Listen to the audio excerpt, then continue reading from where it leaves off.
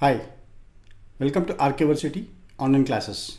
In this section, I'm going to explain you a series of capital budgeting techniques.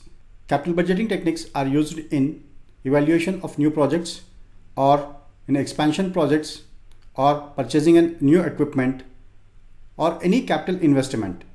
In this lecture, I will introduce you what are the different capital budgeting techniques that I am going to explain you as a part of capital budgeting techniques sessions. There are multiple capital budgeting techniques which corporate finance managers use to evaluate capital investment projects.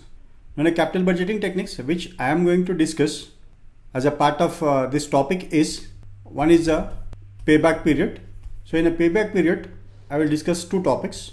One is simple payback period and second one is a discounted payback period. And next is accounting or average rate of return. This is ARR. So in ARR again, I'm going to use two techniques. One is with a initial investment and second is average investment. Then third comes net present value approach, also called as NPV.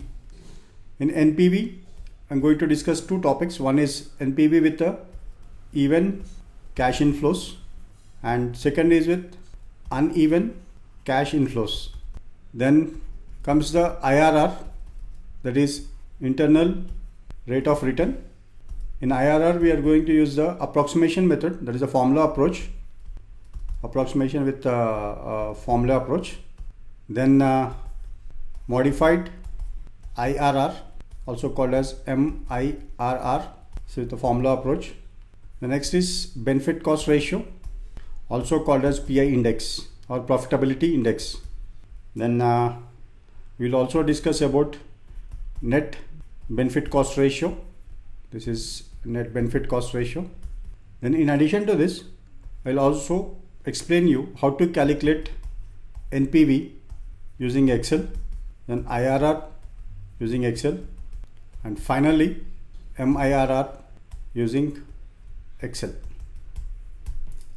These are the various capital budgeting techniques which you are going to learn from this capital budgeting techniques module.